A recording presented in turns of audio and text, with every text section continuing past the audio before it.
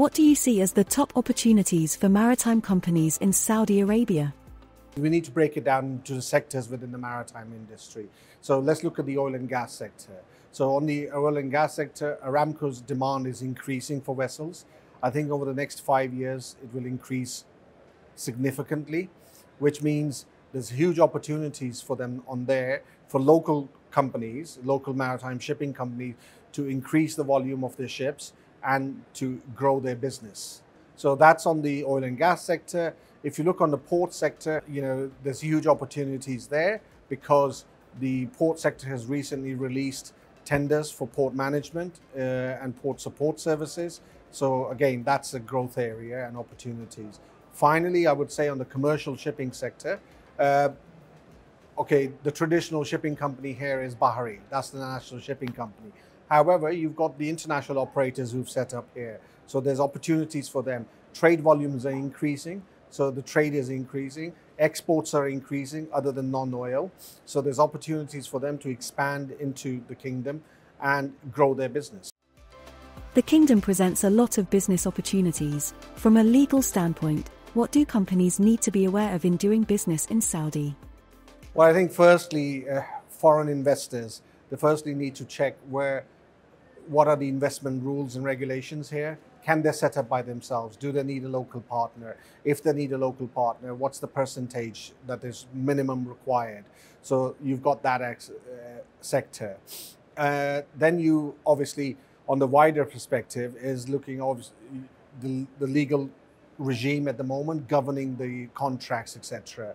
One of the things which they need to look at immediately is a couple of months back, the first civil transaction law of Saudi Arabia was approved. It comes into effect in December.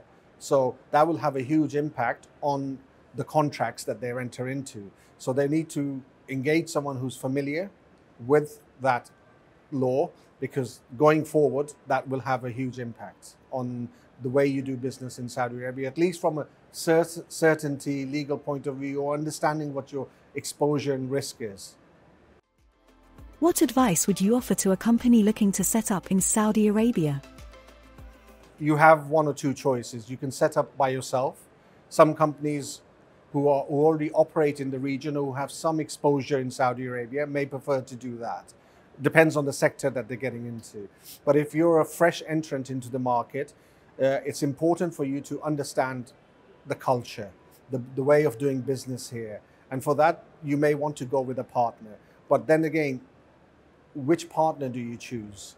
The key question is choose a partner which knows the industry that you're getting into, just not any random partners just because you want. Because I think that becomes a key for them, for the companies to invest. Because a local partner, if they are specialists in the industry and they know the rules and regulations, they can help the international investor guide them through it, set up properly, and give them the relevant support as well. Just not having a local partner for the sake of having a local partner because they need to meet a minimum percentage of a shareholding because the foreign investment law says you need X amount from a Saudi partner. What value would that partner add other than just the requirement of 25% Saudi shareholding or 30% or 50%? But what is their added value to your business and to your sector? What impact had 2019 Saudi's maritime law had on the industry? The law has still not been fully tested before the courts. It's still going through the phase of where it still is being tested. However, what the impact it has had, it has given confidence to companies to come here and invest. Because before that law came into effect, the law that was in place was just not fit for modern day shipping or maritime sector. Foreign investors always were cautious because they said, we don't understand the risk we're getting into. But at least the maritime law has given them that framework where they understand the risk. They know what they're getting into, what their exposure is, which helps them to make an informed business decision, which in turn, I think, is helping the investors to come in and grow the business here and the economy. Historically, foreign companies have been very reluctant to go before the Saudi courts, and that's still the case. I still get asked the question from some foreign client whose first time litigating in Saudi Arabia, oh, I'm litigating against a Saudi company, does that mean I'm going to lose the case full stop? No, no, you're not. There is a justice system. You will go through it. And you go. So I think it's the confidence. There are certain aspects which have been tested, and the results we're seeing are more in line with what it takes place in the rest of the region. And I think the other factor is like one of the other questions I get asked quite often is, we've got this issue or claim with a government entity. Are we on a losing streak if we go against them? I said, no, you're not.